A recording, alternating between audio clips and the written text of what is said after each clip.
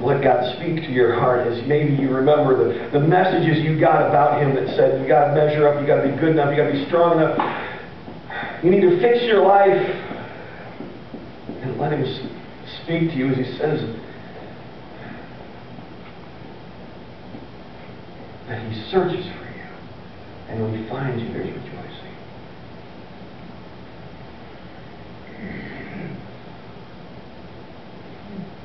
Verse 10. Before we go to verse 10. If you're lost in the church, I want to tell you that God is looking for you. And maybe you've been living here for a while feeling a little bit empty. Feeling a little bit like there's a little bit more. God has been searching for you. He's not done. And that call that you hear that says, take another step, come a little bit farther, that's Him pulling on you. That's Him pulling you. Don't ignore it. Don't ignore it, because He finds you that amazing, and you're not going to find that kind of love anywhere else. I promise you. Nowhere else.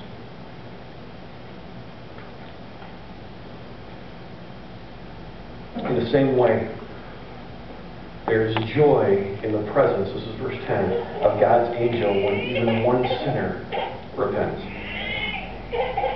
In the same way, there's joy in the presence of God's angel when even one sinner repents. Now this is cool.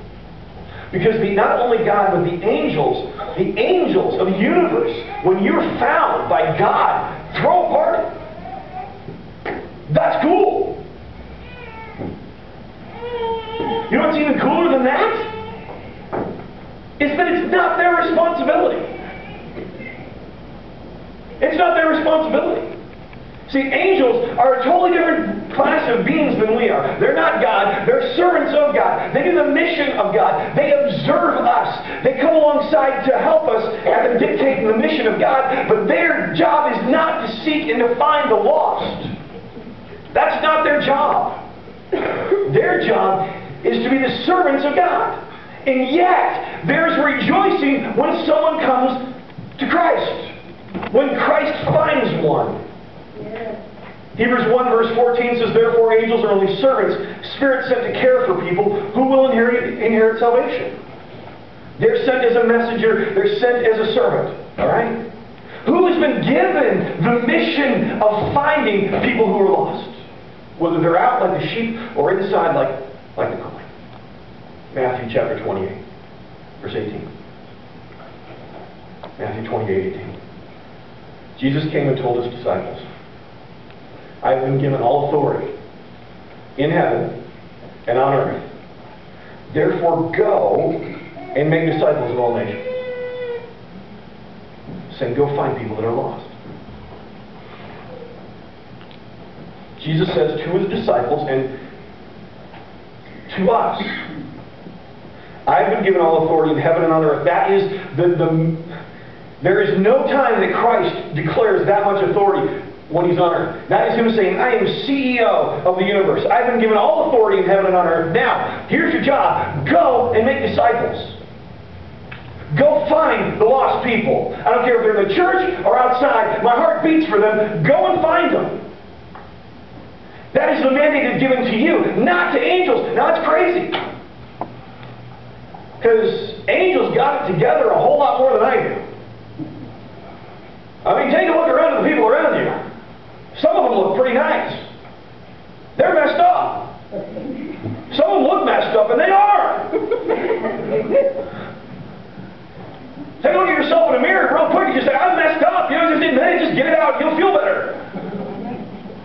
Right? Without Jesus Christ, I'm messed up. Now, you've started a journey, man. You've been washed and cleaned by God. You are a new creation. And don't let Satan lie to you, okay? Well, let's be honest. We are being created and changed by God. We're not angels. But He didn't give this message and this mission to angels. He gave it to you and I. You and I have been called to go out and find the lost people. Amen. Amen. Your mandate is to go out and find the lost people. How do you do it? I'll tell you what, last week, Last week I was blessed. Our panel we had up here, isn't that great? Amen.